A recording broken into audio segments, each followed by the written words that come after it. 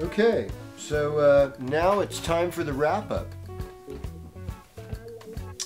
So, this week's wrap-up for the Planetary Persuader goes like this.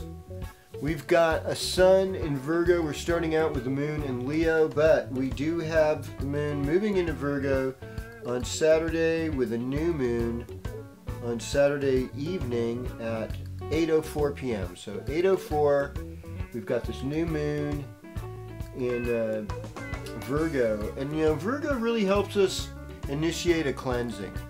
You know, they help us initiate simplicity and also loving service, helping others.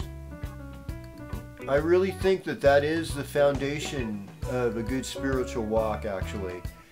Is keeping things simple and, you know, pure, not, you know, keeping your indulgences under control. It's temperance. It's not prudence.